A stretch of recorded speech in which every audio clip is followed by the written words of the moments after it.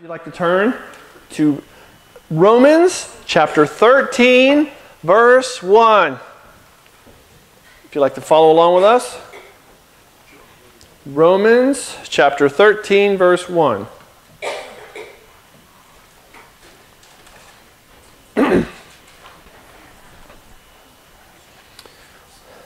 And I begin. Everyone must submit to governing authorities. For all authority comes from God. And those in positions of authority have been placed there by God. So anyone who rebels against authority is rebelling against what God has instituted. And they will be punished. For the authorities do not strike fear in people who are doing right, but in those who are doing wrong. Would you like to live without fear of the authorities? Do what is right, and they will honor you. The authorities are God's servants sent for your good. But if you are doing wrong, of course, you should be afraid, for they have the power to punish you. They are God's servants, sent for the very purpose of punishing those who do what is wrong. So you must submit to them, not only to avoid punishment, but also to keep a clear conscience. This is a very popular one, verse 6. Pay your taxes. Pay your taxes too, also, for these same reasons. For government workers need to be paid. Oh my gosh, I can't believe I just read that. They are serving God in what they do. I wish. Anyway, give to everyone what you owe them. Pay your taxes and government fees to those who collect them, and give respect and honor to those who are in authority. Would anybody like to walk out on me right now? Now, guys, preach it. Amen. If I could skip any chapter in this Bible, I would skip this one. But I have vowed, I've made a promise to read through the entire book of Romans, and so shall I. Now, what does this mean? It actually means exactly what it says. But I would like to explore this with all humility. Guys, all humility, right? I have listened to lectures on this chapter. I've read books. I've heard sermons on it. I've interviewed people older in the Lord, more experienced. I've interviewed seminary graduates, gotten their points of view on this. So I submit to you my thoughts, the result of my study to you. I will say it, you process it as you will, and it's all on you. I report, you decide. How's that? Now, it's very clear what I just read. Paul is writing to Christians who are living in the boot that looks like a boot in the Mediterranean called Rome. In his time, in the first century, he's saying, this is what you Christians need to do. Obey the law and pay your taxes.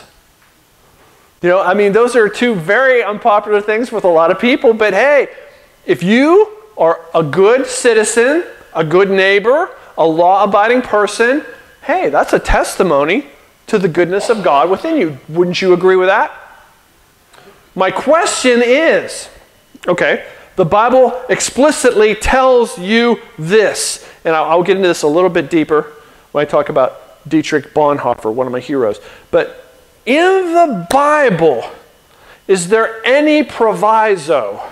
Is there anything in the Bible that would contradict this? Contradict? I've heard people say to me, well, you know, that Bible, it's full of contradictions. Ever heard anybody say that to you? Full of them. What I like to say to them is, oh, thank God. You're here to straighten me out. And I hand them a Bible and say, please, please, please, show me all the contradictions. And that usually ends the argument right there. But a few Sharpies will point out something like this as a contradiction. Why do you Christians always want to be up in arms and against the government and complaining about society and this politician and that rule and that? Why do you Christians, hey, fair enough, right? That's the accusation. What say you? What say I? Am I talking contradiction here? When they come at us and they say, the Bible says, the Bible you read every Sunday, obey the laws of the land, respect all the authorities, and pay your taxes. And I can't argue, it does. My question to you and my question to myself is, are there instances when a Christian should disobey the law of the land or stand up against a tyrannical dictator or a leader or a king? Is there a scripture to back me up on that? Well, I would have to say yes, there is. And this is not a contradiction at all. What it is be a good citizen, obey the laws of the land, providing that. Now, I'll just start with this one thing. I think I'm glad there's a really smart fellow here who can straighten me out on these things.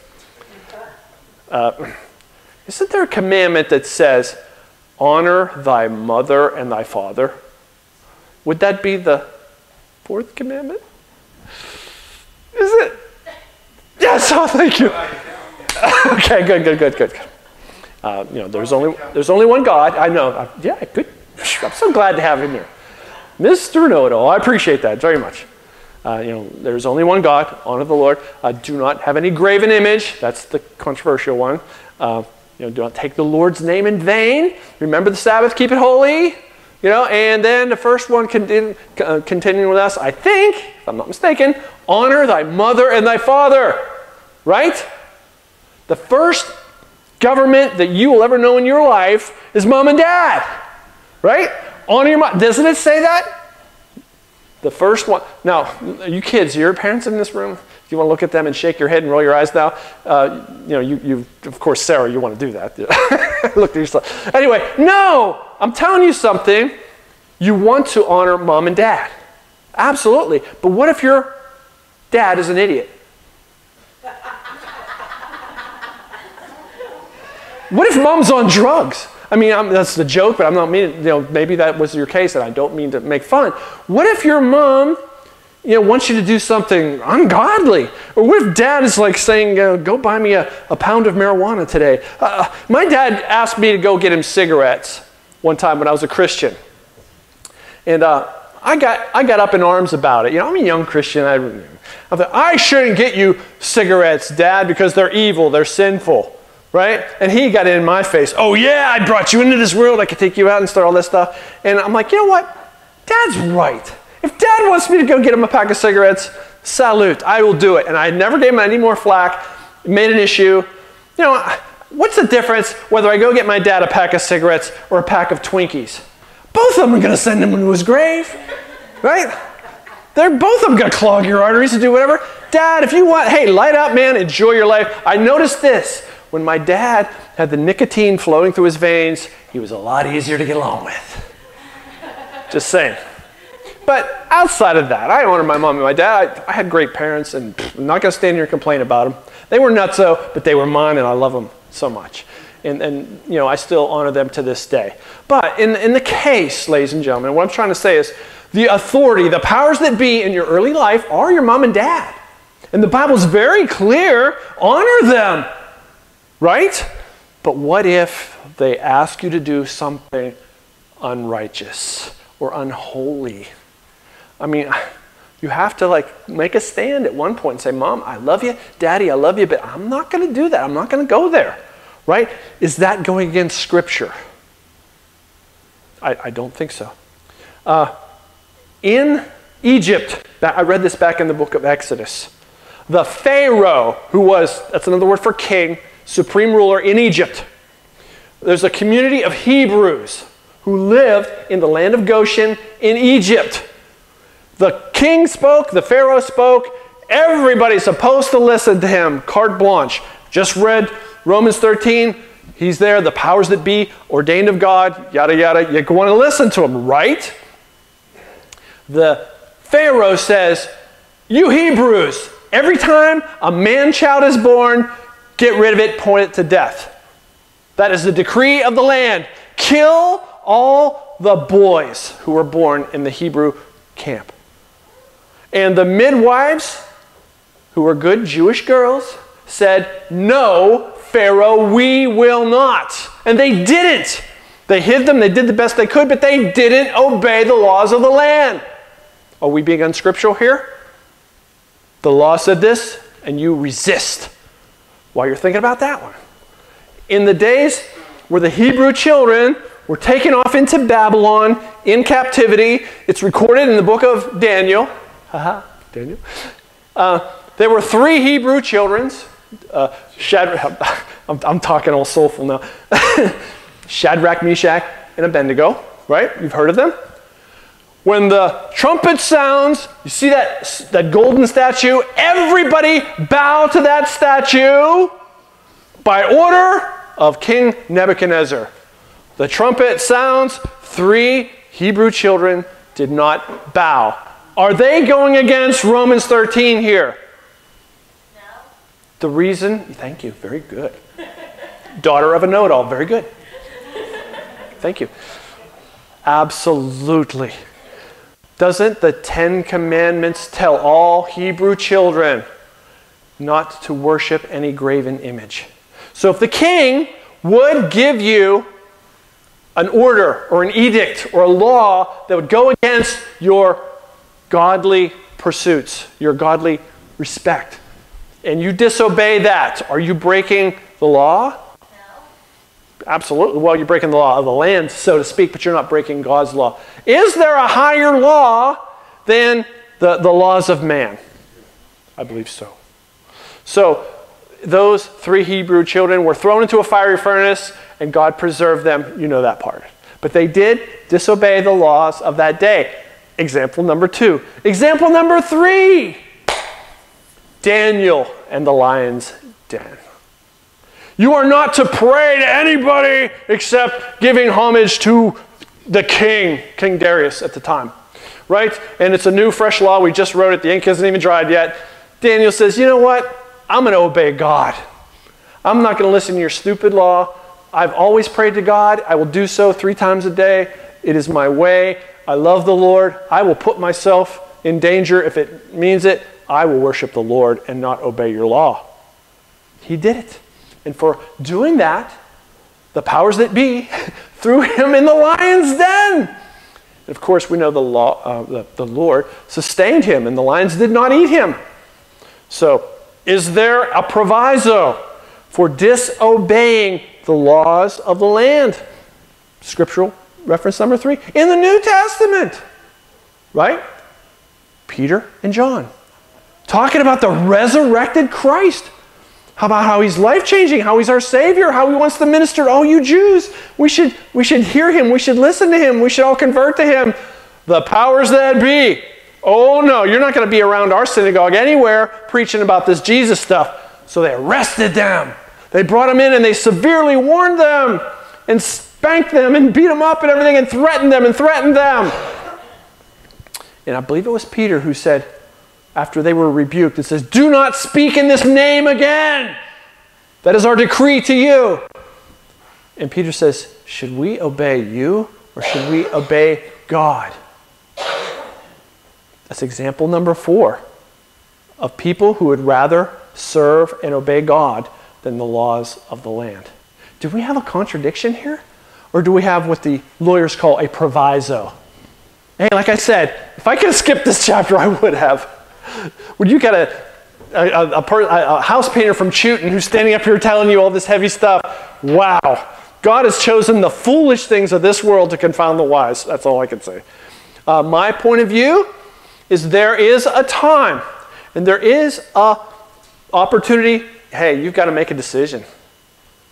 Is it unrighteous? Does it interfere with your relationship with God? Does it go against the laws of God? Does it go against the principles of God? Question, and I'll leave that to you. I I mentioned this. In Germany, in the 1930s, there was a young preacher named Dietrich Bonhoeffer. Has anybody ever heard that name? He was a young pastor. He was just freshly out of seminary, a Lutheran trained, someone who loved the Lord, loved the Word of God, very intelligent guy. And as he's going about his ministry in Germany, something else is happening in Germany in the 1930s. There was a young fella named Adolf Hitler who was changing everything, who was slowly eroding, who was becoming more and more powerful. He would make trouble just to insert himself into the trouble, to make himself more popular.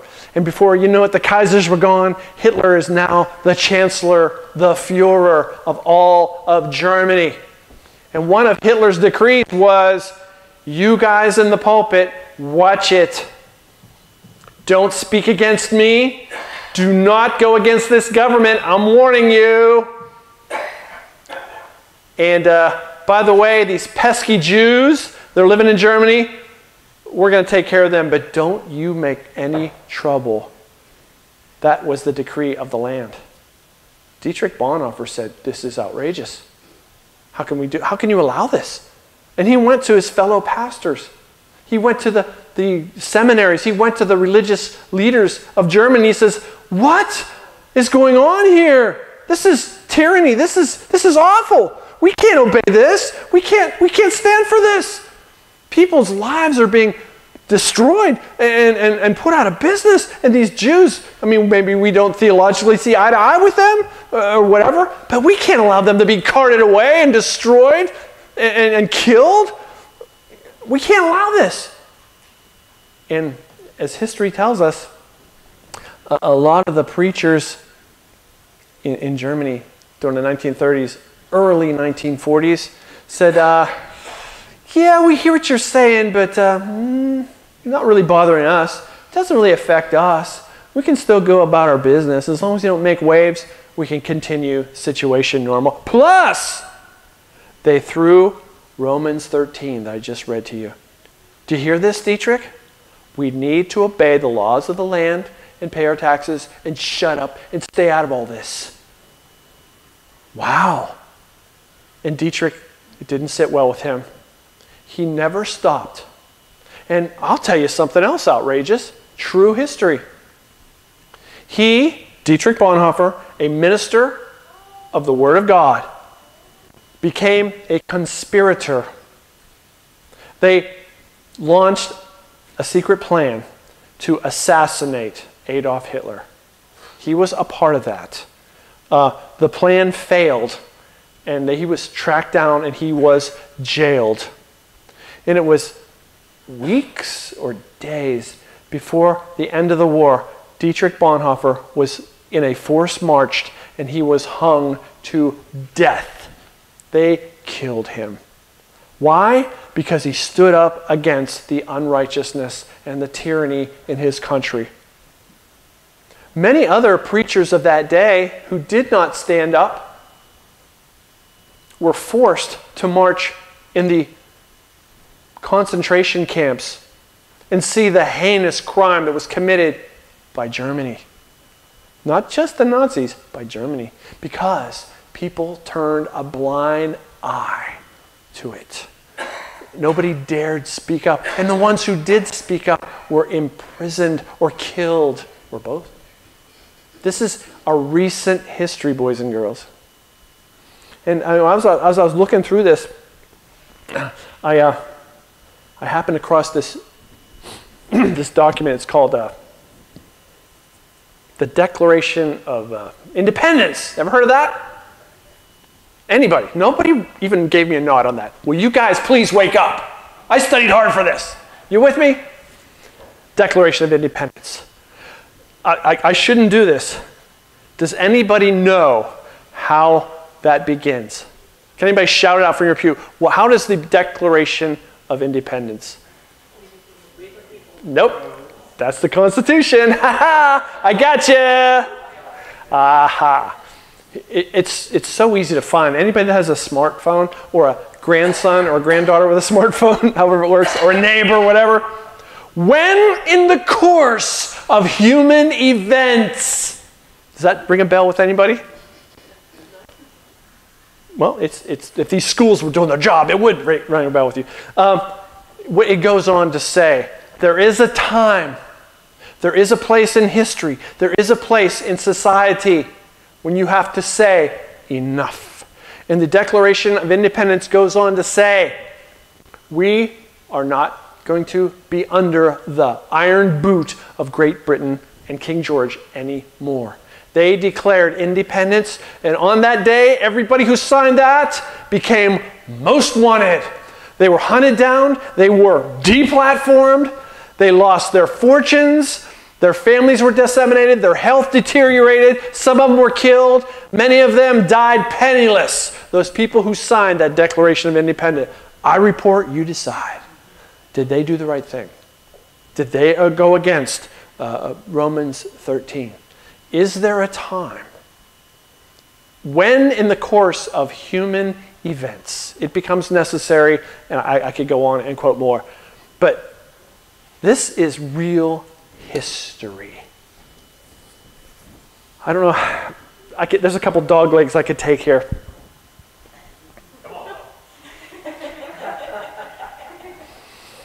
How deep you want me to go, Frank? Just do it. Just do it? All right. Somebody's going to want to stone me in the parking lot for this. I am a history buff. I love history. World history, American history, all that beyond. I like to read. I like to ask questions. And people disagree or agree on this thing I'm going to tell you. Way back, there was a philosopher named Hegel. Anybody ever heard of him? Hegelian philosophy. Anybody ever heard of it? He actually instructed at European universities and in Germany. And his philosophy was thus. First of all, there is no God. Don't rely on God. God's a mess. God messes with people. We're enslaved to this godly thing. Get that off the table. That's what Hegel believed, and that's what he taught in universities. Get God off the table and realize we got to take this by the horns ourselves. We have to create a fair society, right? We have our poor, we have our workers in the middle, and we got those filthy dogs who are rich. This is Hegel. This is not me. This is not Rush Limbaugh. This is nobody like that. This is Hegelian philosophy. It's in the libraries if you want to go check it for yourself. He said, what we got to do is bring the rich down and bring the poor up. And the way we do that, because these people won't listen to us, is take over and show them forcefully what they do because they're too dumb to figure it out themselves. So what we do, this is Hegel, not me. We gotta cause a crisis. And we gotta keep the poor people very upset. We've got to deplatform those rich people soon. This is hundreds of years ago this went on, okay? And when the crisis has just about reached its head, we enter into it and we solve the problem. We get power. Then everybody listens to us. And then we cause another problem. We let it fester for a while. Then we come in on our white horses and we solve the problem. Increment by increment, we do this. And you know, one of Hegel's students was named Karl. Ever heard of Karl? Karl Marx. Not one of the Marx brothers. Groucho, Zeppo, Gamo, and Chico. No. Karl Marx was a very angry young man. He was half Jewish and half Catholic. He couldn't find peace anywhere. His dad was a very successful businessman. He owned apple orchards and he did a great business. His mom, he never quite got along with his mom.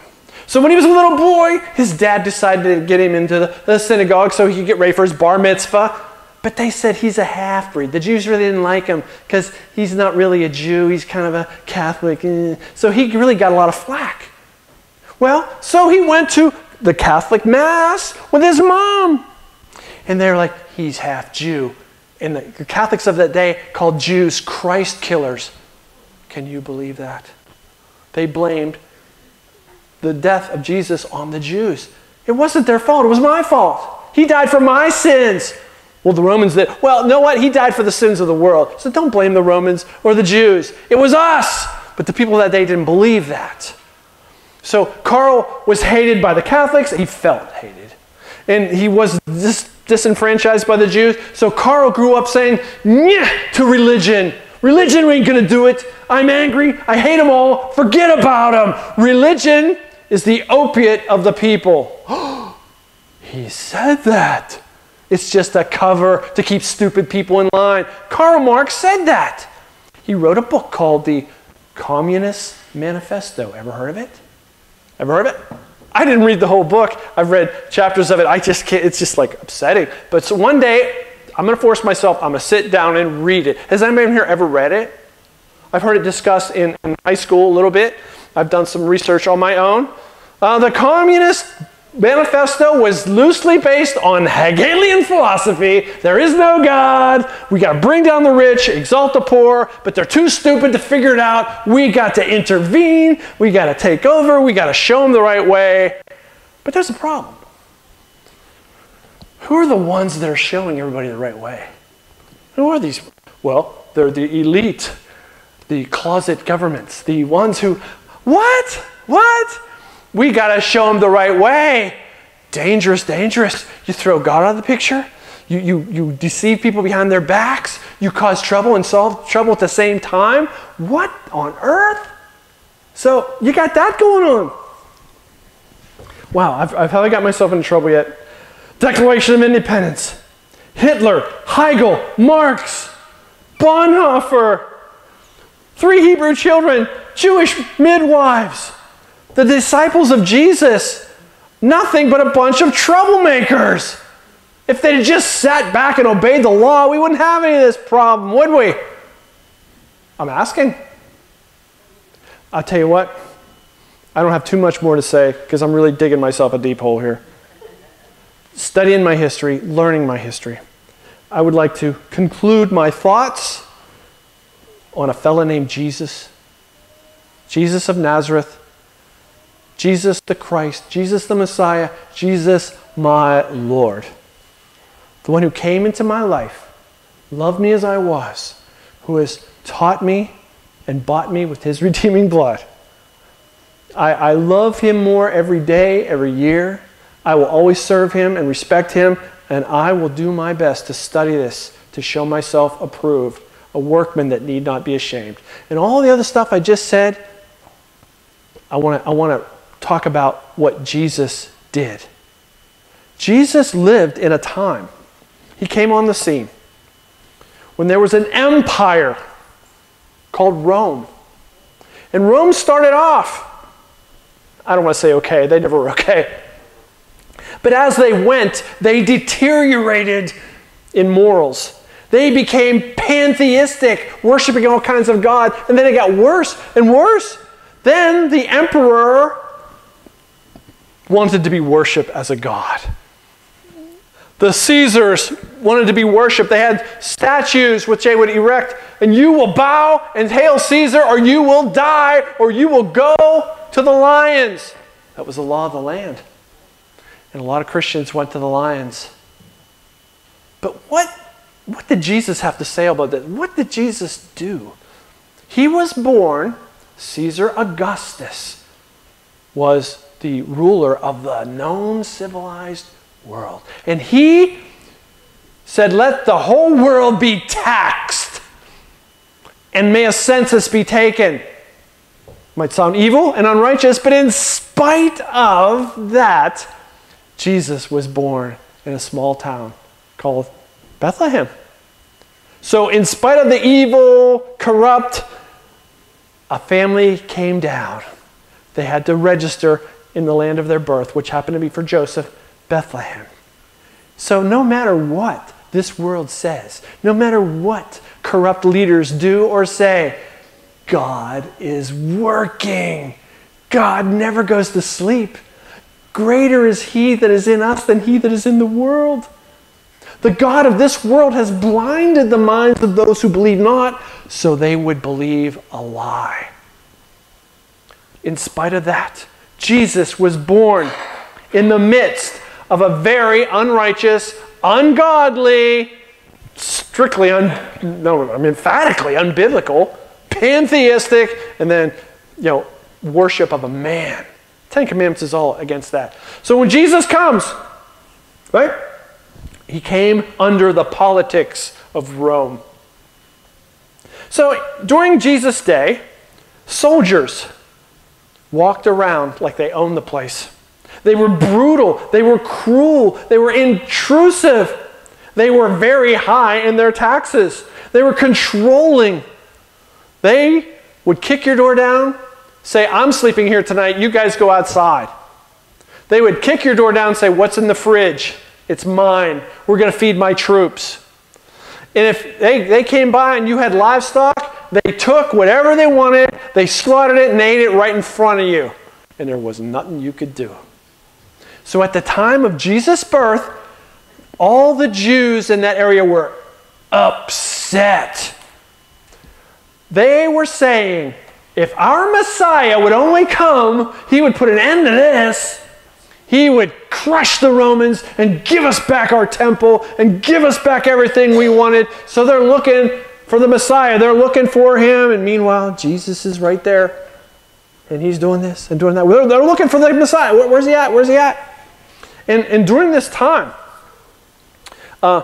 Rome had this thing, we don't want to redefine anything. We'll come to the people that we conquer. We'll get a few people that we can manipulate. And so we don't have to learn the language. So they found Jewish people who would go out and collect the taxes. People who spoke the language, people who lived in the community. And they would say, like Matthew.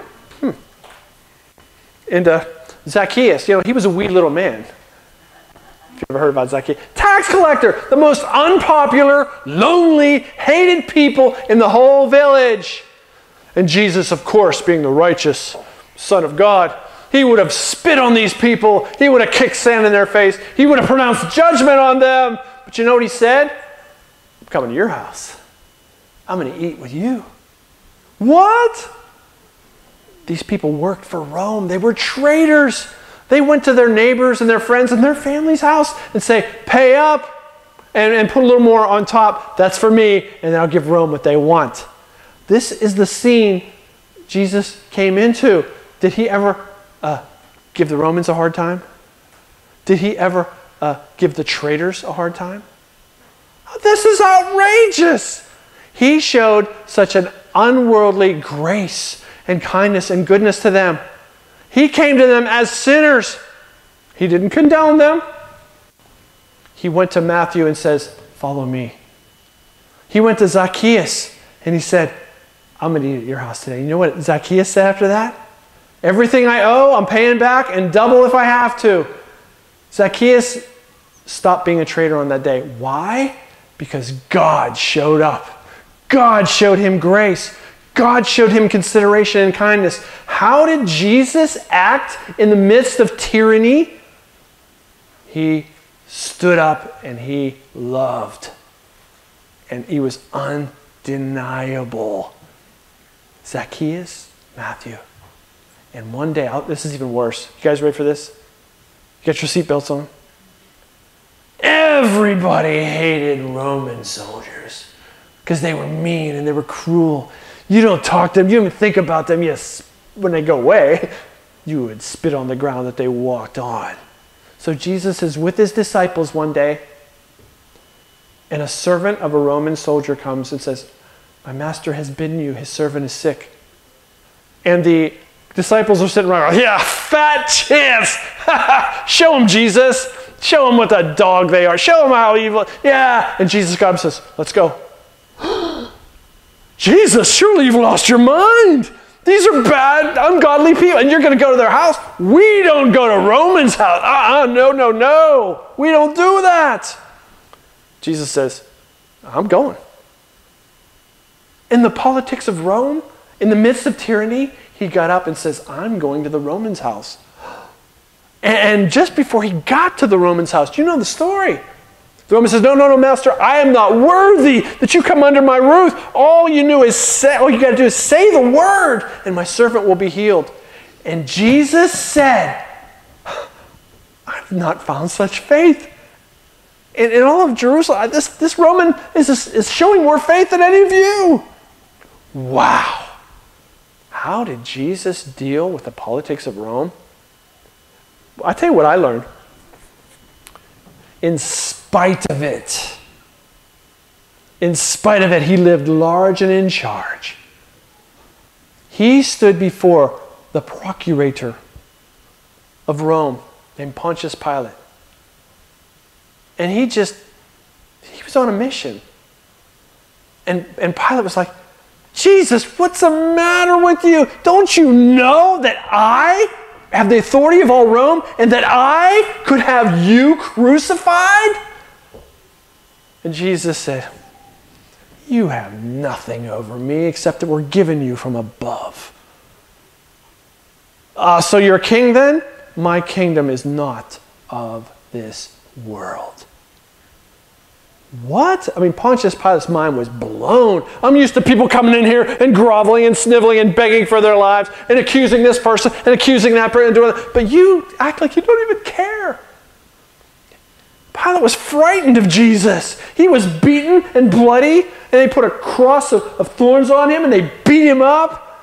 And he stood before Pontius Pilate, and Pilate was afraid of him. Because this guy, he's in the world, but he's not of it. He's talking of a kingdom.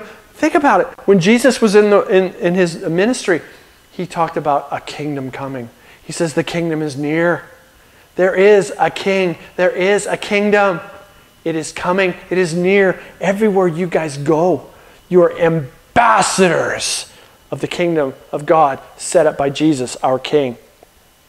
This is amazing.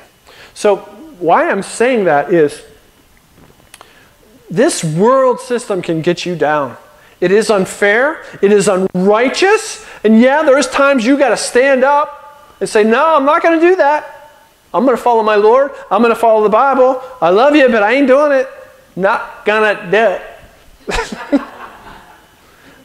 And if you want to call me a freak or an outcast, you want to put me in jail, or you want to feed me to the lions, whatever you want to do, I will serve the Lord. Didn't Joshua say, choose you this day whom you will serve.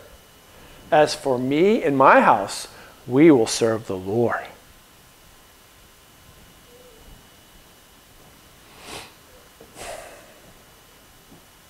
The religious leaders of Jesus' day. Jesus, you're rocking the boat here. We're friendly with the Romans. We got a good thing going here, and you're just making trouble for us. We got to put you down. The religious leaders, they forgot God. Like the Germans who hey, Hitler isn't causing us any problems. Well, we'll do what we got to do to get by. There are Christians who would just sit back and say, no skin off my nose, it's okay. And there's ones who will stand up and say, no, you know what? I ain't going to do this. Nope. I'll pray for my government. I'll pray for my governors. I'll pray for whatever. But I will stand on the Word of God. Martin Luther, who stood before fear of his own life, said, Martin, did you write all these books, this Protestant movement? Did you write all these? He goes, yep, I wrote them. Here I stand. I can do no less.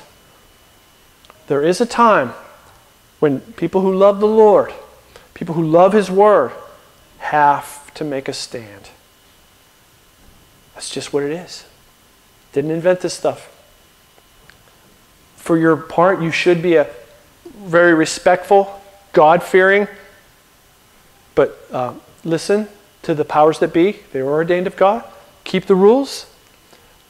This is going to hurt. Drive the speed limit. Pay your taxes. Obey the rules. But my point is only this, and thank God I'm through this. This is a hard one. There is a time to stand up. There is a time to say, I will not bow to that statue.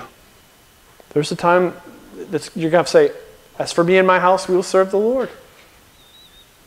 as unpopular as that may sound, when in the course of human events, there comes a time. That's all I'm going to say. So I report, you decide. It's your life, it's your property, it's your business. And I've studied and I've done my best on this. Romans 13, like I said, I would have skipped it, but I can't. So we have food next door. Please come and eat with us, down with us, and we can talk. And you can yell at me all you want and disagree with me. Out in the parking lot, it's full of stones. If you want to pick up a couple and lob them at me, that's fine. I'm just a guy. I'll take them. No son-in-laws. Son-in-laws may not. It's my new rule. I just invented it. But have mercy. Please don't stop praying for me. I got a lot to figure out. I don't know everything. I'm doing my best. So bow your heads and let me pray for you and dismiss you. Father, we just come before you and we love you. We will serve you. We will have no gods but you. We will honor you. We will not worship a graven image. We will not use your name in vain. We will do our best to remember the Sabbath and keep it holy. We'll honor our mother and father. We'll not steal or lie or murder or cheat or covet or all the... I just got them all out of line, but you know, Lord, this is our heart, to love you and to serve you in all things. So, Lord, be with us and give us wisdom in these days. Give us the strength of your Spirit in these days. Tell us and speak to our hearts what we should do and what we shouldn't do. And Lord, I pray for everybody in this room. May the Lord bless you and keep you. May the Lord make his face to shine on you and be gracious to you. The Lord lift up his countenance on you and give you peace. I pray this in the name of Jesus, our Messiah.